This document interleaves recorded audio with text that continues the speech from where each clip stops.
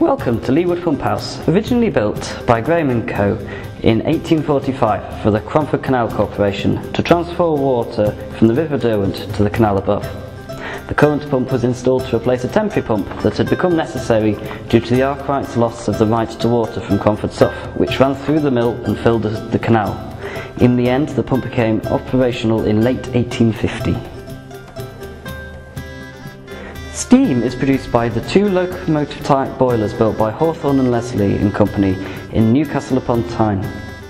These can produce a steam pressure of 40 psi, and the ones you see here are not the original.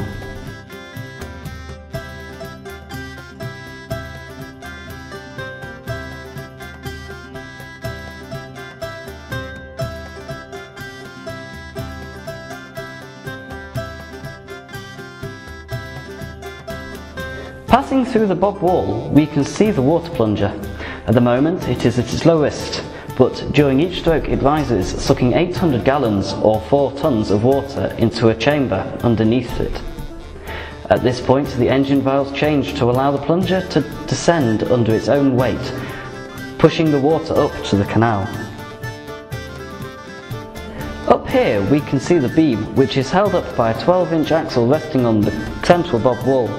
The beam itself connects the engine to the pump and consists of 2 castings, each of 33 feet, which together weigh a total of 27 tons. Back outside, we can see this fine building set in its beautiful surroundings. You can imagine the pump working at its fastest, with smoke rising from its 29-metre high chimney, and the pump transferring 31 tons of water from the river to the canal in just a minute. Why not visit the pump house yourself if you can?